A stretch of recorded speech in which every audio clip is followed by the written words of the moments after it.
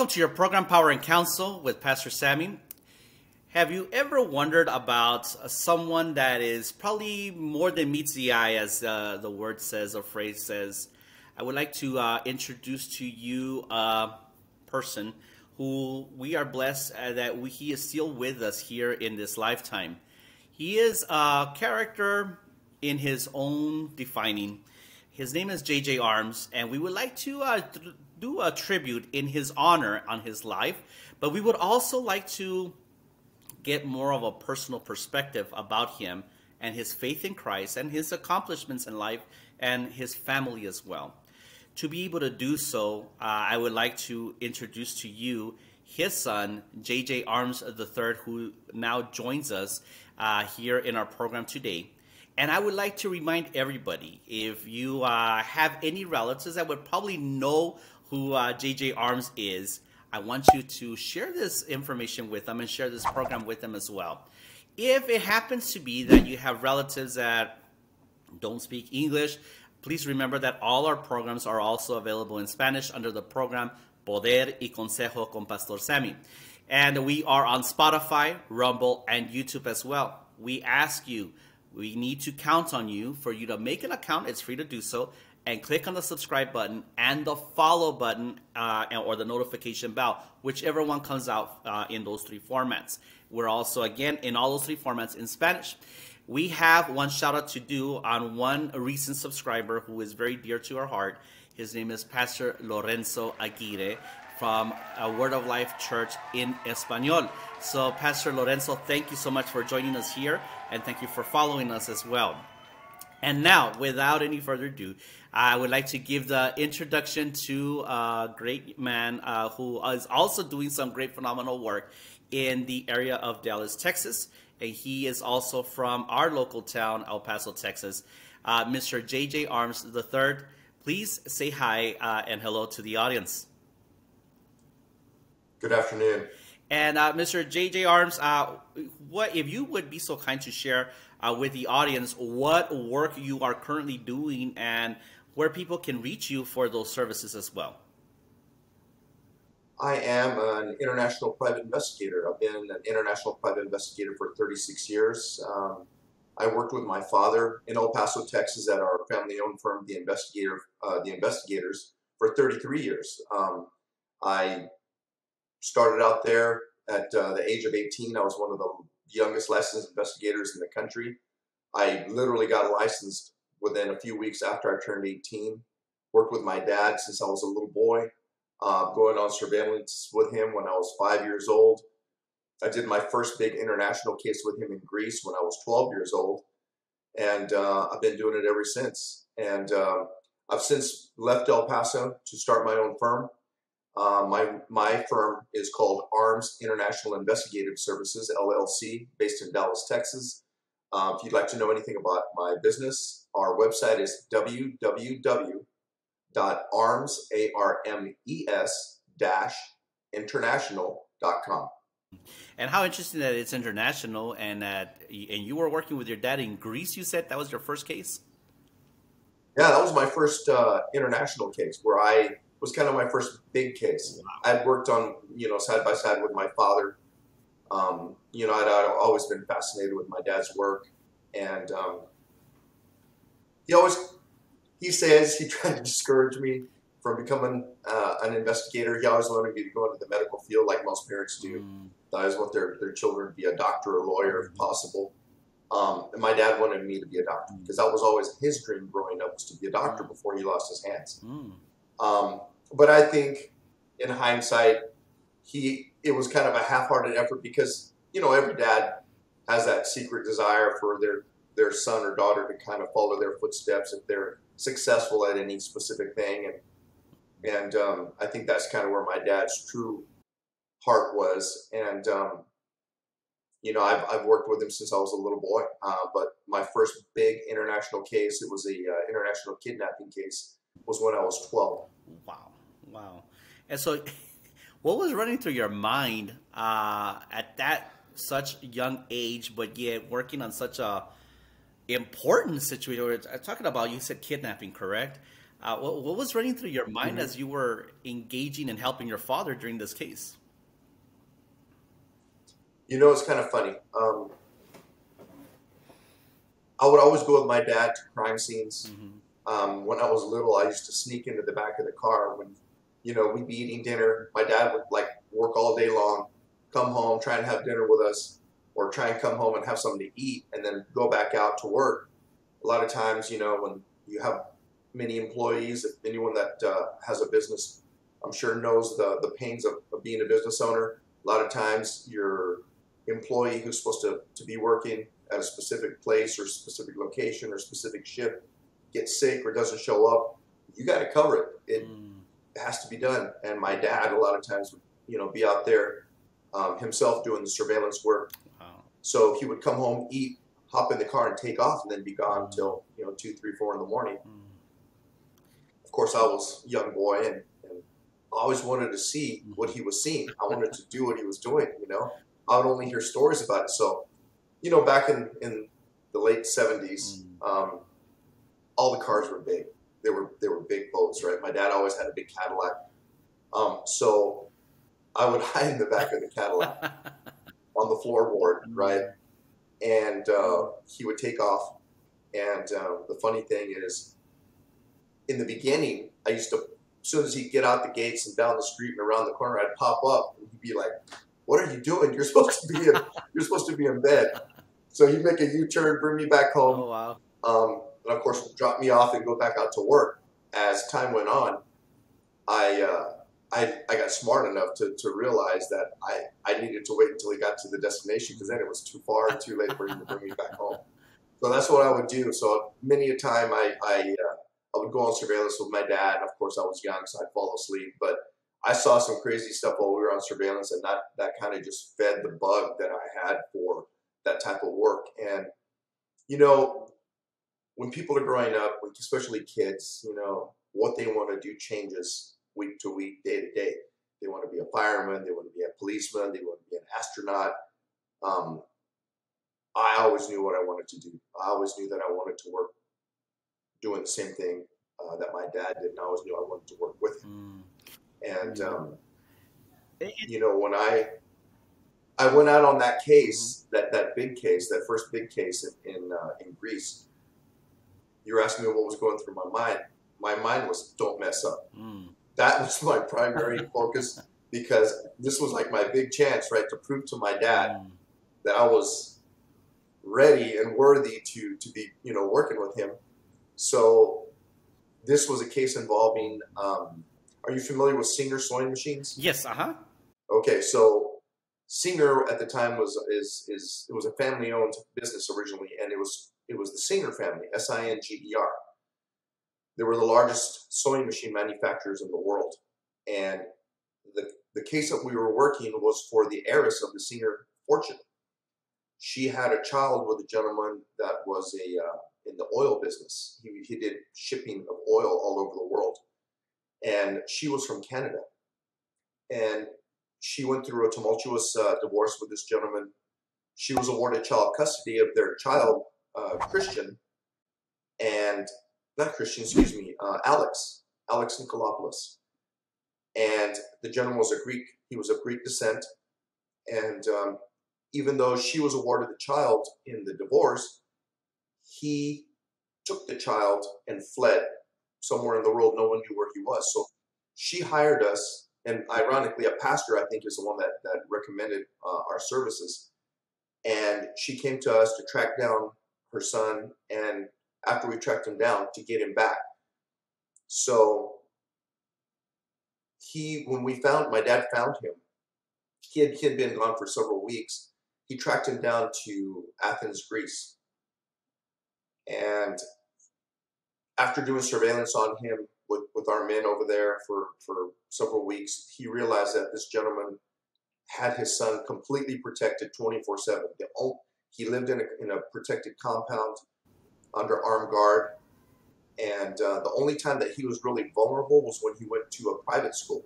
And the private school had armed guards. Oh, wow. It was kind of an embassy school where the rich kids went, the politicians' kids went to learn English, diplomats' children.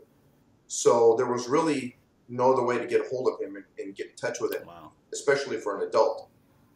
So as my dad's trying to figure out the best way to go about penetrating or getting in touch with this boy, after he had located him, he hatched a plan to put me in there as a student. Oh, wow. So he calls me and tells me, look, this is what's going on. We know where this boy is. This is what I want you to do. I want you to fly here to Greece. And keep in mind, my dad's already over there with his men. He goes, I'm gonna put you on a plane. I'm gonna fly you over here. I'm gonna have Hector, our tailor, make you a uniform that looks just like the uniforms of the kids that are going to this school. And I want you to go into the school because we know what time he comes in to the school in the mornings. We know what time he leaves. We want you to get in there in the morning when all the kids are coming into the school, and we want you to get a hold of Alex, and we want you to convince him to walk out the gates and around the corner. As soon as you walk out the gates and around the corner with him, we'll be waiting for you. So, I mean, I thought, this is awesome. This is finally my chance. You know what I'm saying? I've been going on surveillance. I've been telling my dad this is what I want to do all my life. So this is my big opportunity to show him that I can do it, right? So sure enough, he sends pictures of the uniforms to our office in El Paso. We give them to the tailor. The tailor duplicates the uniforms. He makes a uniform for me, and I get the uniform. My secretary, our executive secretary, my mom take me to the airport. They put me on a plane to Greece with one of our guys. And the entire time, I'm studying a photo of Alex's face. This is all I have to go on.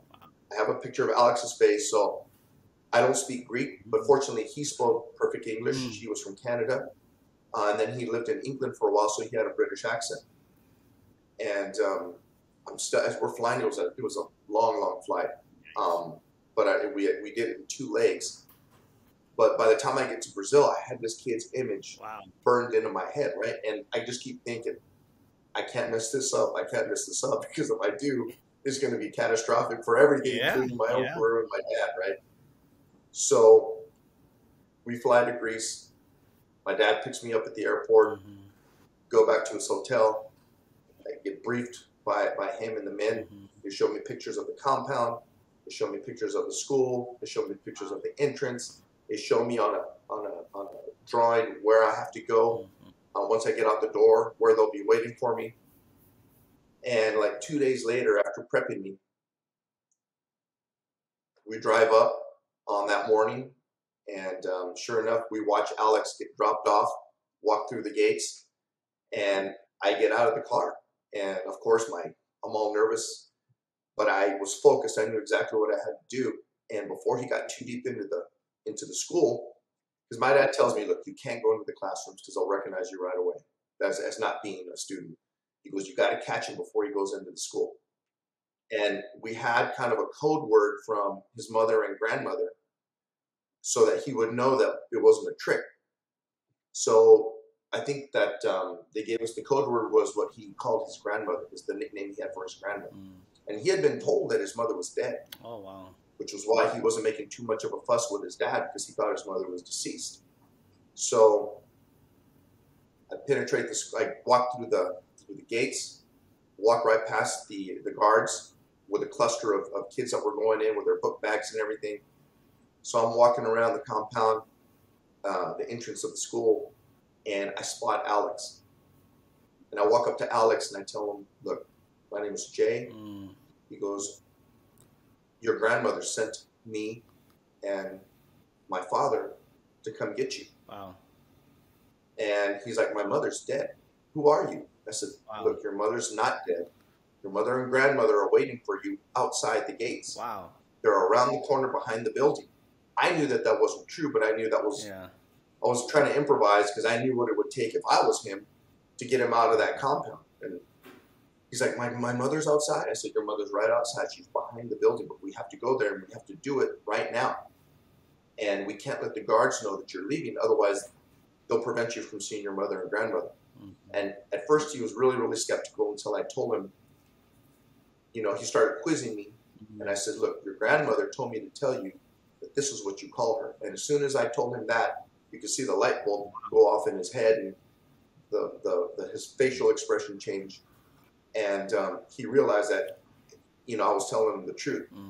So Alex and I, we kind of put our heads down and we walk out, towards the exit of the school.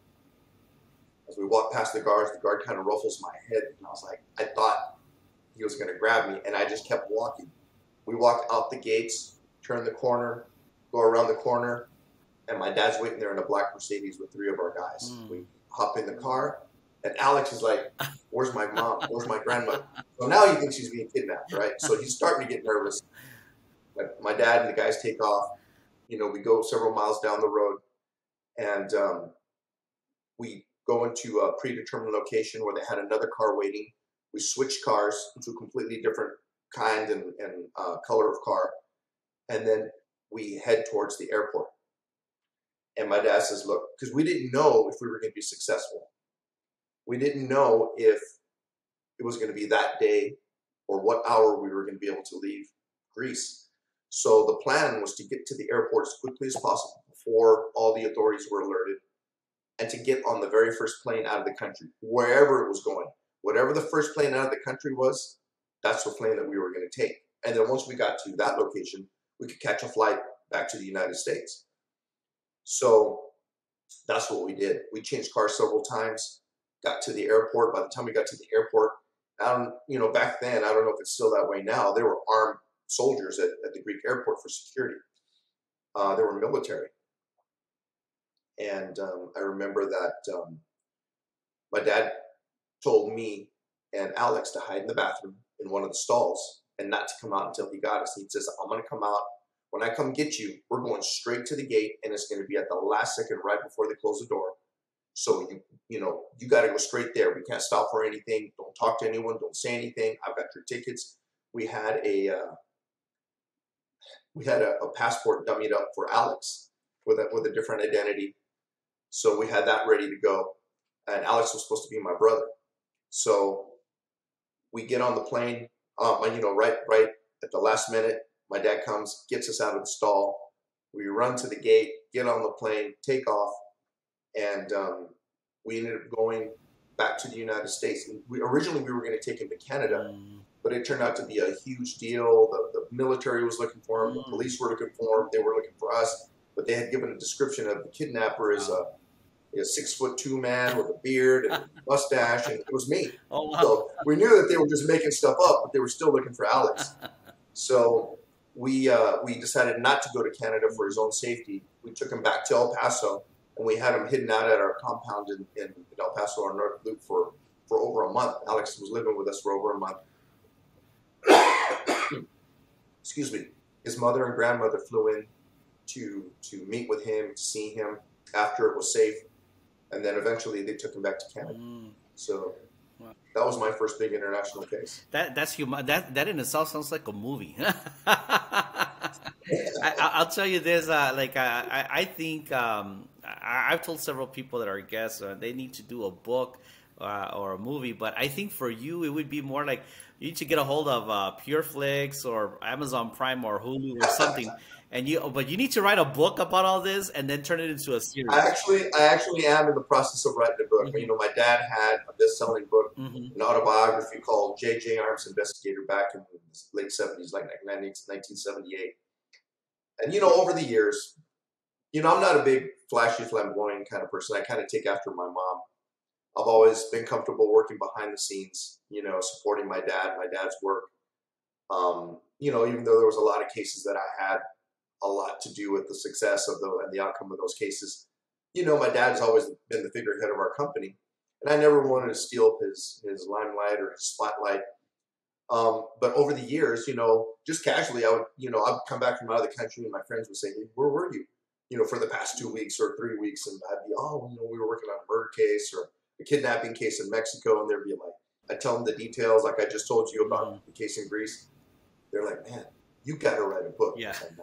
And, that's my dad's thing. And, it's for my dad. But as time went on, as the cool stories started to accumulate, And the more I thought about it, the more people kept telling me, you need to do this, you need to do this. I actually started working on it. Mm-hmm. So with the Lord's will, I'd say maybe next year, Mm-hmm. I should have my personal autobiography written, Mm-hmm. and hopefully we'll get it off the ground. And then after that, I hope to have a second and third book, which actually will be true crime. Mm-hmm. It'll be telling real case stories on noteworthy cases that we've done, that I worked on around the world and resolved with my dad. Mm-hmm. And it'll be, telling those stories from beginning to end. Wonderful, wonderful. So, Now you bring up your mom. How was your mom in the middle of this whole thing? I know usually moms are very protective of their kids, and it is yeah, dads that will push the kids to that daring moment, to push them over the edge, because you know what, if you don't get pushed, you're not gonna get there. You have to get pushed. But there's right, got to be a balance as well, where the mom needs to kind of keep the dad within bay without going too far.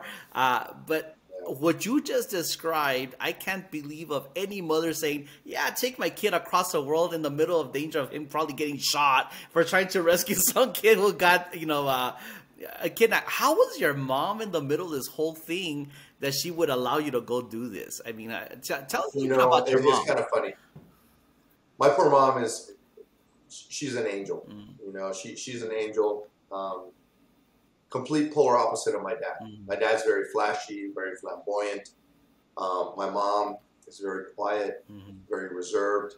Um, she's Chinese, 100% Chinese. My grandparents were from China. My mother was born and raised here in the United States. But of course, any mother would be horrified for their child, especially 12 years old, be yeah. going on a case like that. My dad always minimized what he was doing with my mom, because, of course, he never told her how dangerous the case Mm, was, or, especially when he was going out to do it. mm, He'd often tell her after he got back what he did, but he would never tell her ahead of time how dangerous it was going to be, mm. especially when him and I would be going to do something, because then she would like have a fit. Yeah. She was always 100% against me going on surveillance with my dad and working Mm, with my dad. She never wanted me to have anything to do with that type of work or that type of business, because of, it was bad enough for her to have to worry about my dad if my dad was coming home at night. And then to have to worry about my dad and me not coming back mm, from a case. Of course, it was always very worrisome for her. mhm.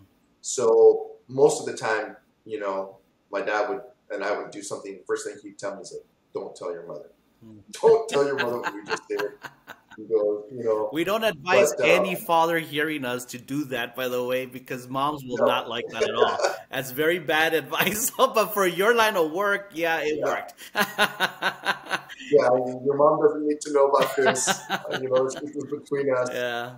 But no, my mom was always very supportive. Behind every great man, they say, is a great woman, and that is definitely the case with my mother. My mother supported my dad in every possible way. Everything from being there to help him prepare mentally for the stuff that he did on a daily basis. Um, my dad, as a hobby, raised exotic animals. Big exotic animals: tigers, lions, um, black panthers, cheetahs, jaguars, and that's not something that's easy to do. Number one, it's very labor intensive. It's very expensive to upkeep the animals, and they have to be fed every single day. There's no day off. Their cages have to be cleaned. They have to be watered. They have to be fed. So, just like I was telling you about business owners who have to cover for their employees that don't show up to work, if our yard man didn't show up or the caretaker didn't show up to help, feed the animals that day, my father and my mother would have to do it. And if my dad was out of town, my mother would have to do it. And that was no easy task to feed Mm, all those animals. It was like a small zoo, literally. yeah. But my mom's tough, Mm, and despite her quiet demeanor, mm, She always got the job done. Now, you growing up, you mentioned a lot right now. We're talking about exotic animals, like you said, cheetahs and all that kind of stuff. So for you, was this just normal life growing up with this small zoo, or would you be like, "Wow, this is crazy! I have a panther in my backyard or a lion in the cage." How was it for you? Pastor, it's kind of funny. When you grow up with something, Mm, good or bad, it's normal for you. mm, You know what I'm saying? Until you see it happening with someone else and someone else's family, and it's contrary to what you're used to, then you realize, hey, something's not right about this, or this is different, or that's crazy, or that's cool. That's all I knew from the time I was a baby until adulthood. I was raised around these animals, mm, that they were always present. We always had all these crazy animals. We were always getting more. They always had to be taken care of. It was like a nonstop thing. And then, of course, my dad, is a tough guy in so many different aspects, and he wanted to raise me to be tough. So there was no coddling or being spoiled around my dad. That's not to say I didn't live a really cool lifestyle, and I wasn't very, very comfortable, especially more than a lot of my childhood friends. But I worked for everything. My dad made sure that anything that I received, that I worked for, and so there was always chores to do. So feeding the animals, picking up after the animals, taking care of the grounds, it was something that I was raised doing. So mm. until many years later, I didn't fully appreciate how crazy Hmm. that situation was about having all these animals, you know what I'm saying? And it wasn't normal, you know what I'm saying, for anybody. Mm. But that's how I was raised. Hmm. And I'm glad you're saying that, because when people hear of kids of maybe celebrities or well-off people, the first thing they think is they're just a bunch of entitled brats, and they don't understand that within a family that is very well off, there had to be a lot of sacrifice to get there. It just didn't happen, and not only to get there, to stay there or even grow. Because if I can recall, the parents of your father were not wealthy people. They were, local No, not at grocers, all. right? And Absolutely. they were just common people in probably one of the probably the very, not just, we wouldn't even call it middle class. It's more of a low income area and actually it's very close to Indian reservation here in Texas, and so it's not a well-to-do area. It's a very wonderful, beautiful area, but it's not it's not known for it being, a wealthy area. And so he comes from No, not at all. very humble beginnings, and I guess he carried that concept of valuing what you get and earning what you get with him, with you all.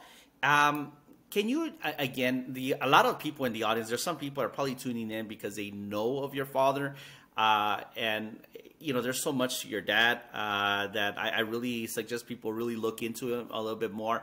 But there's some people that just have no idea who your father is, and they're just barely, their exposure to your dad is now coming directly from you.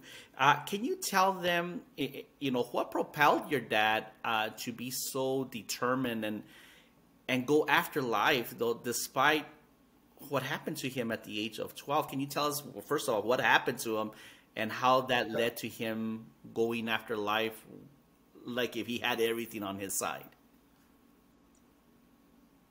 My dad, when he was 12 years old, he had a friend that was 18 years old, and his name was Dick Caples, Richard Caples. And for people that are old school, El Pasoans, if you go downtown, there's a building right downtown by the courthouse called the Caples Building. Well, that family owned that building. They were a very wealthy family. So Dick Caples was 18 years old. My dad was 12. He was significantly older than my dad. He was kind of the boy. He was the rich kid. He was one of the only kids in that area that had a car, which at the time was extremely cool. You know what I'm saying? If you had a car and you were 18 years old, you know what I'm saying? You were the man. So, of course, because of the age difference, my father's mother, my grandmother, always told me, stay away from that boy. That boy's going to get you in trouble.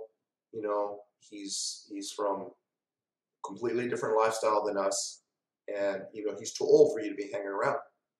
Of course, no one listens to their mother at 12 years old. And my dad hung out with Dick. One day, Dick comes over to my dad's house, and he has a box. So he calls my dad out, and they go, away from the home where my dad lived. And he has my dad the box, and he kind of steps back. So my dad asks, "What's in the box?" He goes, "There's sparklers." My dad's like, "Sparklers?" He goes, "Yeah." He goes, "They're like fireworks." So my dad's 12 years old, and he's been given this box by someone he knows and is considers to be a friend. So he goes, "Open the box." So my dad opens the box, and my dad sees two devices in there. So he tells my dad, he goes, take them out of the box.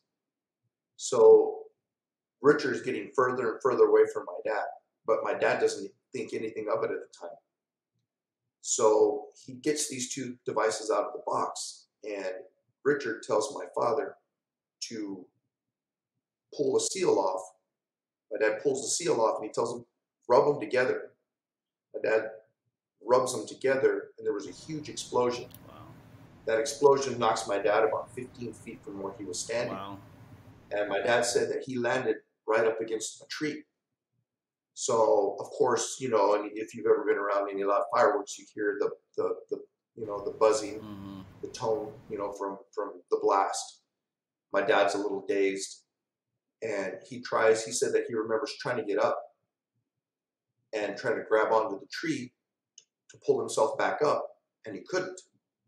And he looks at his hands, and his hands were shredded. Wow. Both his hands. So that's one of the misconceptions that you'll see and read about on the internet, that my dad has no arms. No, my dad has no hands. Both hands had to be amputated at the wrist. And, when that explosion happened, Dick Capel started running. Mm. So if you can imagine, my dad's hands were mangled, and there was blood squirting everywhere. So my dad's calling Dick, said, "Dick, come back, help me. And Richard's running. Dick's running back to his car. So my dad gets up and starts running after him with blood squirting everywhere. And he jumps in his car, and my dad's like, "Let me in. You got to take me to the hospital." And he's like freaking out. He doesn't want to help. He's trying to take off. My dad's like, "You got to take me to the hospital." Blood squirting everywhere. So luckily, my dad gets in the car. He drops my dad off at the hospital, takes off, leaves my dad there. And ironically, the surgeon that operated on my dad, he was a family friend of my grandfather's. And my dad used to go to the clinic where that gentleman worked, and used to watch. Several times he watched him perform surgery. And he was my dad's, I guess, the person that my dad looked up to. My dad wanted to be a doctor as a young boy. That was what he aspired to do. He never intended to be a private investigator. And that gentleman was the one that ended up receiving my dad at the hospital, and he was horrified. But he operated on my dad. My dad's hands were amputated at the wrist. And then my dad ended up being, after he recovered, after his wounds were healed, my dad was fitted for prosthesis. And he had 2 steel hooks. And he was fitted for prosthesis. And one of the things that my dad, and this goes to his faith, because you had asked me about my dad's faith. My dad said that he remembers as a young boy laying in the hospital, and he said that next to his hospital bed was a window. And even though it was a bright El Paso day, he looked outside, and he says he remembered it was all gray. Oh, wow. And he just remembered looking at his hands and looking out the window and looking at his hands that were no longer there, and asking himself and asking God, "God, why did you do this to me? Why did you do this to me?" And he says that he thought about it, and all of a sudden something came into his head and says, it wasn't God that did this to you. It was the devil that did this to you. God didn't take your hands. And he says that he asked God to forgive him for thinking that. And he says that he remembers looking out the window again, and it was no longer gray, that it was bright again. Wow. And, to my dad's credit, he took that, and he could have been an invalid. A lot you see people begging in wheelchairs and everything else, without wheelchairs, completely healthy.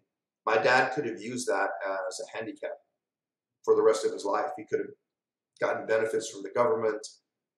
He could use that as an excuse to never excel or do anything significant in his life, but he never saw that as a handicap. Everything that changed my father in a very profound way, and I never really realized that at the time until many years later. My dad is just as much of a mystery to me a lot of times as he is to you and to many of your viewers, because he's just a very different individual. And it's hard a lot of times to figure out why he thinks the way he does and why he does some of the things he does the way he does them. But a lot of times when you lose something, God gives you something else in return. And God, when my dad lost his hands, God gave him, in my opinion, so a sixth sense and a drive to succeed that very few people have.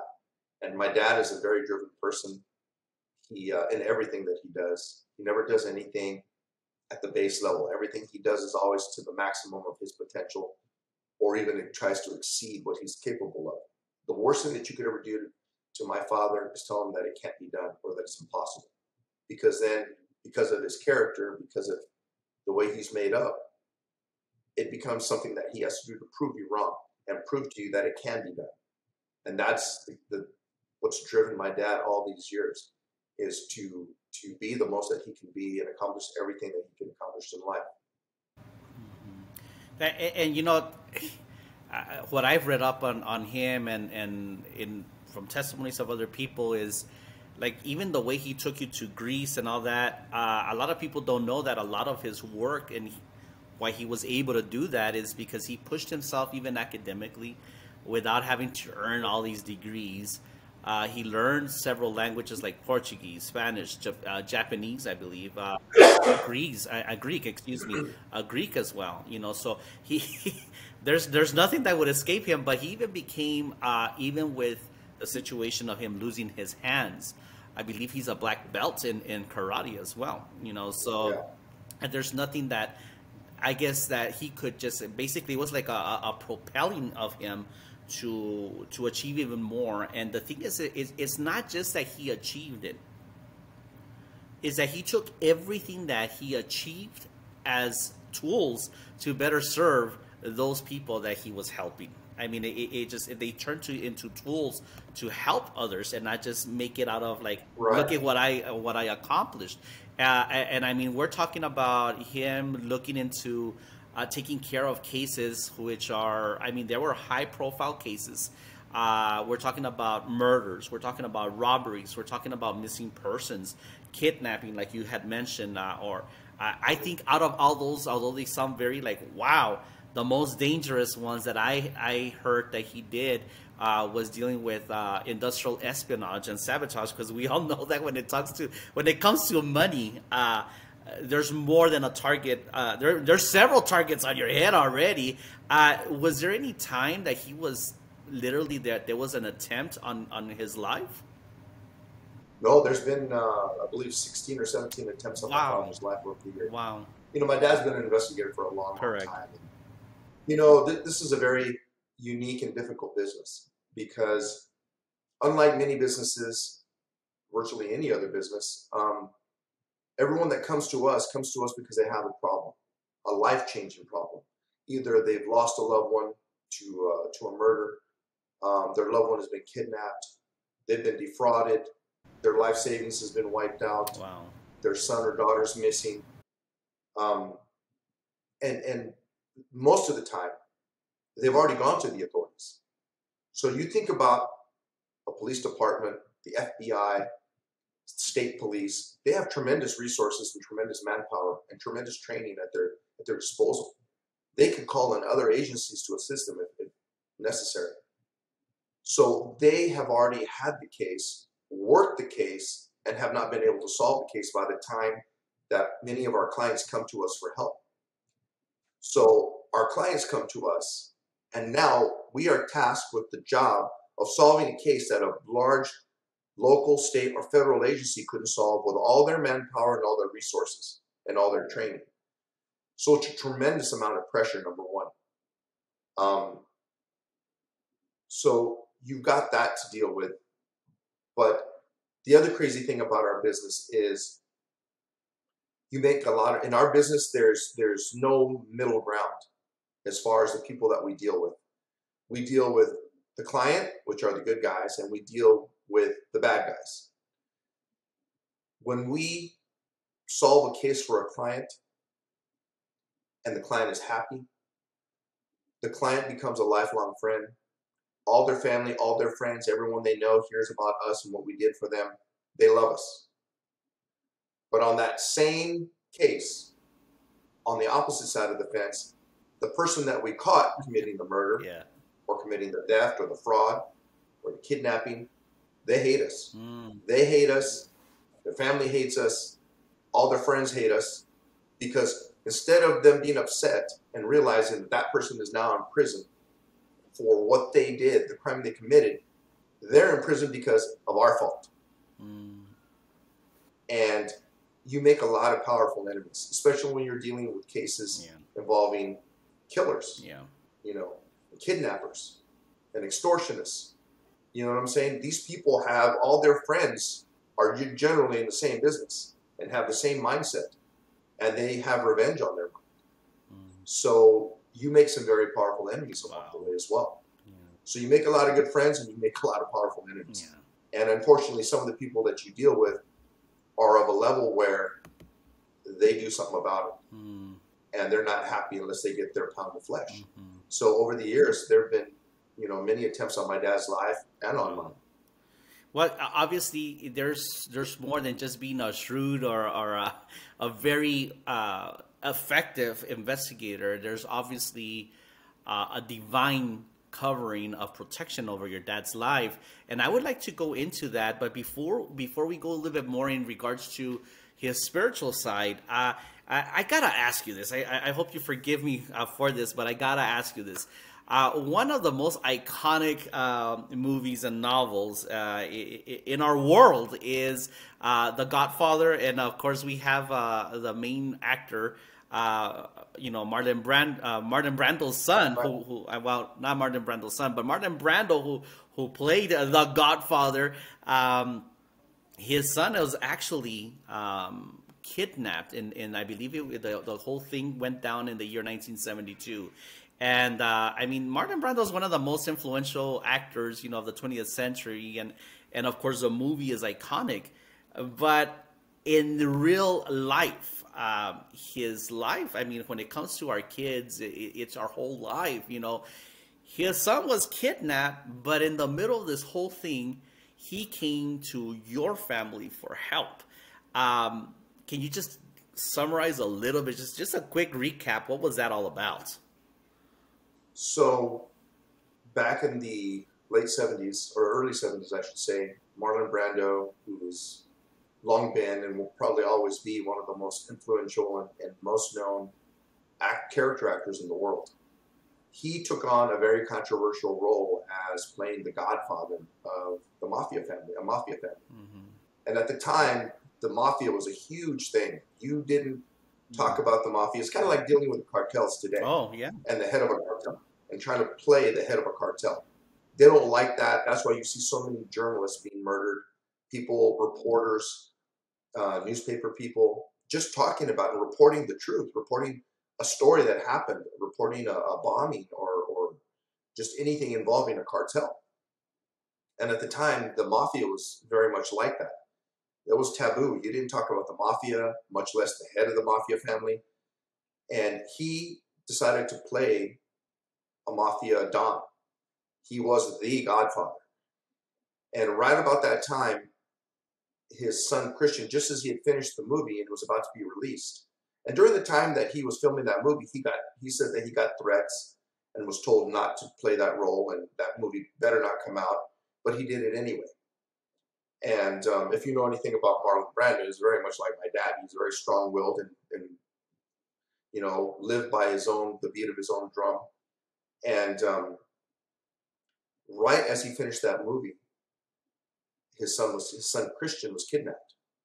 So the first thing that goes through his head is the mafia grabbed my son in retaliation for me doing this movie. So, you know, early on, my dad, you know, you always have to find a way to differentiate yourself from everyone else in your business, whether you're a plumber, an electrician, or a doctor, or an investigator. So one of the things that my dad did that was, even to this day, not done, was my dad was one of the only investigators in the world to guarantee results. He was the only one that says, if you hire me, I guarantee you that I will solve your case.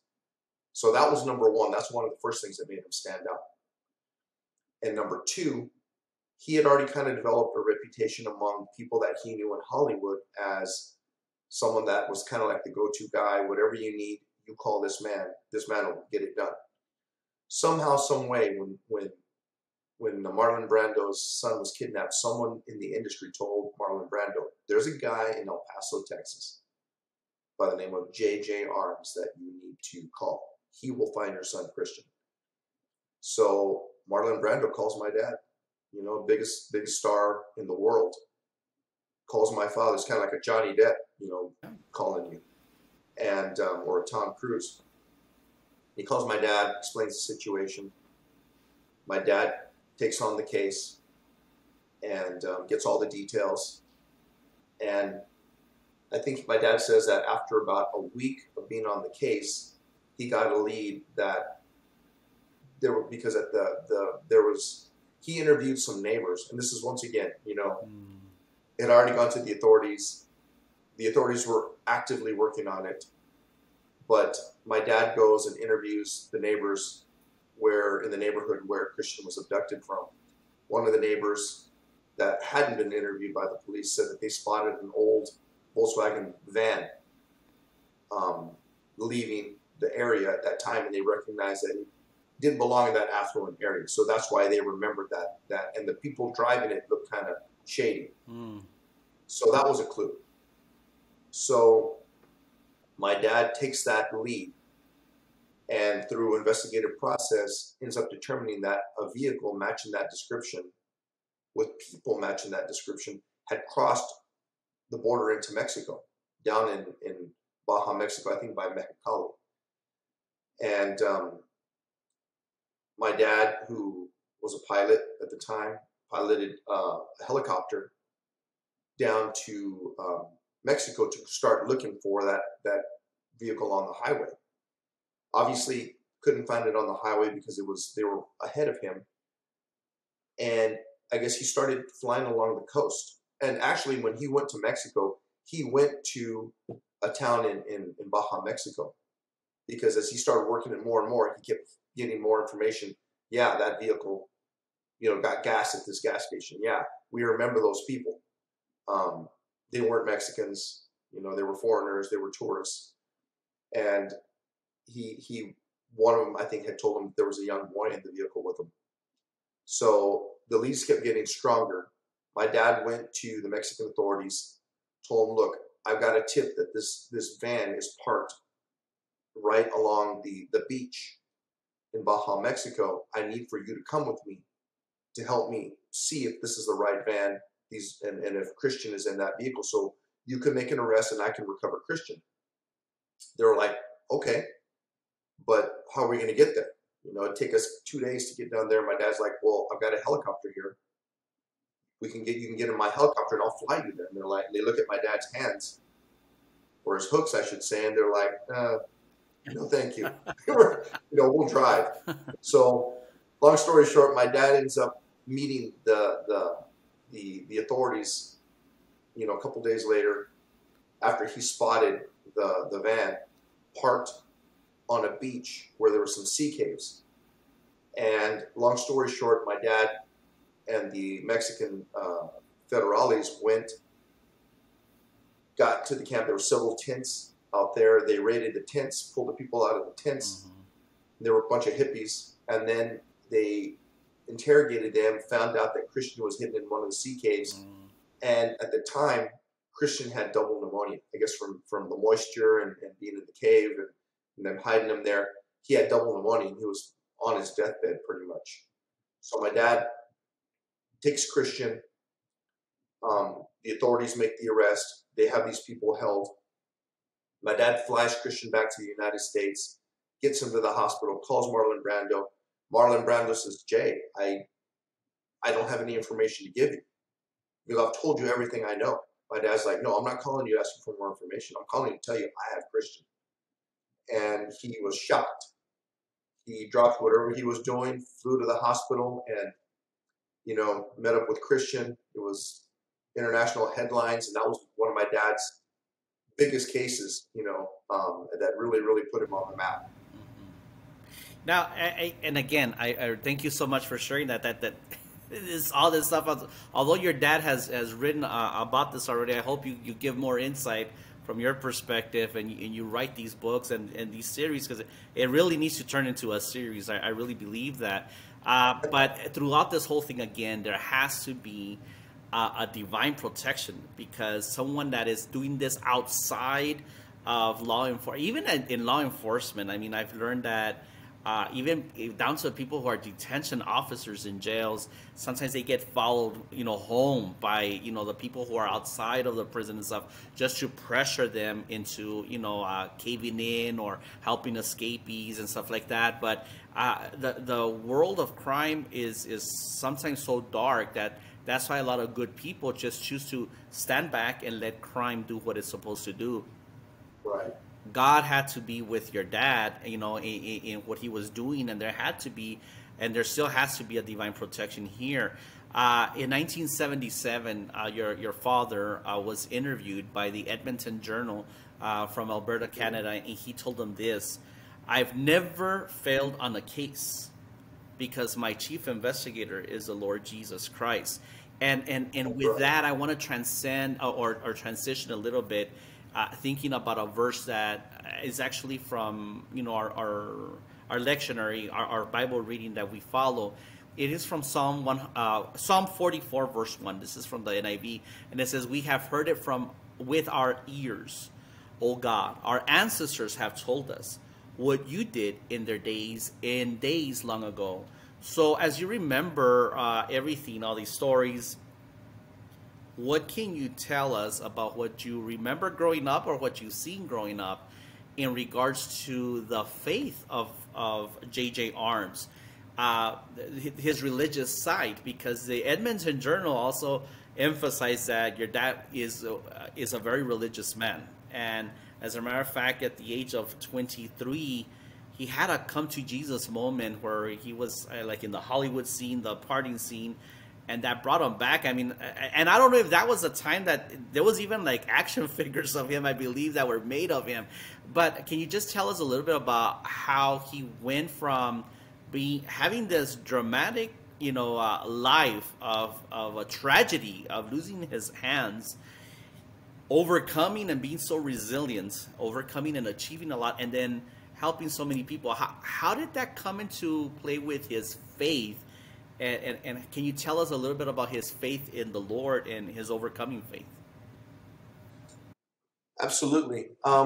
As I told you previously about that epiphany moment that my dad had when he had lost his hands and he was in the hospital, that's the earliest memory that my dad has shared with me about believing in God and asking God for forgiveness for blaming the loss of his hands on God initially, until he realized that it wasn't the Lord that took his hands.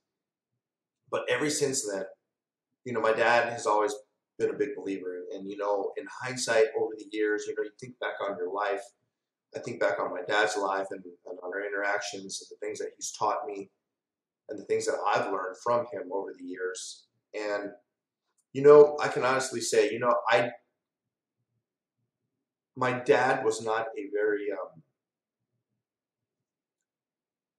he was generous in his own way, but like I said, he was very conscious not to spoil any of us. Especially me. He was toughest on me. You know, I was the oldest of the children, and I was his firstborn. I was a boy, and I wanted to go into this business, and he made sure that I was tough. So I think back on the things and the gifts that I was given by my father, and I can identify two key things that my dad gave me that were the most valuable things I've ever received from my father. The first thing was an example that he taught me about his faith and to believe in God. He taught me to believe in God. And number two was a work ethic. He gave me his work ethic. To me, those are the two most valuable things that he could have given me as a father. My dad, you know, it's very easy when you're successful to be arrogant and to attribute your success because you're so smart, or you're so good looking, or you're so good at what you do. You know, my dad, despite all his success, has always made it a point. Whenever they ask him, why are you so successful? How did you solve this impossible case? How are you able to do what you do when no one else can solve these cases? One thing I've always respected about my dad was he always said, the Lord Jesus Christ is the one that opened my eyes, gave me the clues that I needed to follow, and protected me on this case. He is the one that deserves the credit for solving this case, not me. And you ask him 30 years ago, or you ask him to this day, he'll tell you the same thing. Another thing about his faith that always made an impression on me at a very young age. As I traveled more and more with my father around the world on different kinds of cases, you know, whether we were working on a case or he was being interviewed or we were traveling, my dad never really traveled for fun. My dad was a workaholic. We never went on vacation, except for, I think, as growing up, we went on kind of a family vacation one time. And then I think as an adult, I took him on vacation, him and my mother, a couple times. I took him to Hawaii once, and I took him to the Bahamas. And he was miserable because all he was thinking about was work. But anywhere that I went with my dad in the world, every night at the end of the day, before he went to bed, and even when we were traveling, my dad would get on his knees by the side of his bed and pray every single night. I don't ever remember a night when he didn't do that, whether we were in El Paso or traveling on the other side of the world, in the Middle East, in Brazil, Canada, England, wherever we were at the end of the night, my dad would get on his knees and pray. And I believe he still does that to this day, even at his age. And that's a very powerful thing. And that's another thing. You'll never see my father have a meal without saying grace first. And it doesn't matter. A lot of people are embarrassed of their faith. A lot of people will do certain things behind closed doors or at home when no one's looking or no one's listening or no one's watching. My dad will be out in public at a restaurant. Doesn't matter who we're with. It doesn't matter if we're with a client. Doesn't matter if we're with a dignitary. My dad will say grace before he has a meal. And a lot of people look at him kind of funny and like, wow, you know, I can't believe you just did that, you know? Or, you know, they kind of don't know, especially if they don't have faith themselves. They don't quite know how to take it or deal with it or address it. But that's kind of my dad's way of professing his faith publicly, you know? They see that my dad's a man of faith and they see that he believes in God, and hopefully that makes a good impression or makes them think about their faith. Mm-hmm. Well, he's part of what they call the greatest generation, you know, that we've had, and they're very resilient. I mean, as a matter of fact, the tragedy that happened was back in the 1940s, and just whatever you had to do to be able to overcome at that time, you know, quite honestly, Mr. Arms, anyone who would have an accident around that time would not be here today because they did not have the medical technology that we have today, or Absolutely. but again, there's a calling on his life that up to right now, I mean, he's 90 years old, I believe, correct? He He goes just turned on 90. he goes on strong, and now you can see the evidence in the family as well, as they're strong, and they keep on helping those who are coming for them in need. And I would like to ask you on behalf of maybe your father, J.J. Arms, and his life and legacy, what would you share to anybody hearing this, that in a nutshell, what would be the words of power and counsel to those who hear in regards to gaining inspiration from your father's life? What would be your words of power and counsel to them? You know, my father is a living example that no matter what happens to you, no matter what tragedy befalls you, if you have a strong faith and a sincere faith in the Lord and His power, nothing can stop you and nothing can hold you back. The only thing that can hold you back is yourself. It's very easy to find excuses for not being able to do something, not being able to be successful in whatever it is that you do, because it's very easy to just be lackadaisical and do what's easy, or to blame your failures on a handicap, or you're just not smart enough, or you know but if you have a sincere belief in the Lord and what the Lord is capable of, as they say, I believe that all things are possible through Christ who strengthens me. And if you have that and you sincerely believe that, there's nothing that you can't accomplish in this life. And that would be what my dad would give to, or the advice that my father would give to anyone who says, you know what, this is what I'm trying to do. This is what happened to me. I want to give up. I want to quit. I don't know if I can go on. The accident that my dad had when he was 12 years old, it really didn't end there. And that's not the only thing that's happened to my dad, over the years. There's many things that have happened to my dad, gunshot wounds and illnesses and just all kinds of crazy things that we can't explain except for divine intervention. There's been many, many cases that we worked on where we shouldn't have been successful and we shouldn't have come home. Stuff that we've done in third world countries that we can never really talk about, we shouldn't have come home.